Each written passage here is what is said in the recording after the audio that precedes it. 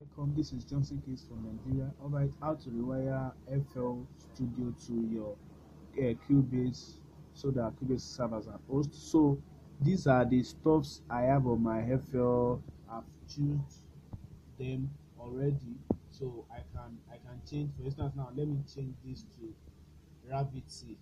Now replace Gravity. Then I can choose maybe a guitar sound now. Strings. Okay, maybe I've choose this now. Okay, so sorry.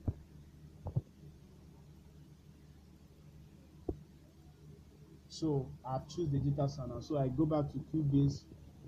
Okay, so don't forget from the device I've already clicked from the devices I've already clicked to have my FL rewire to the Cubase.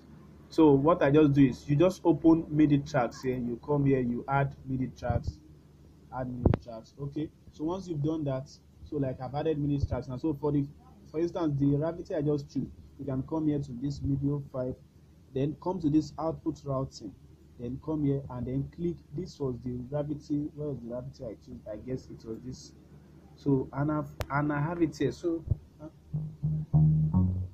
that's the data I choose, and I can record straight away.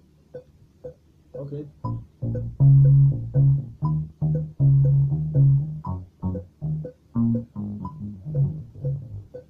So and if I play it, I have it here already.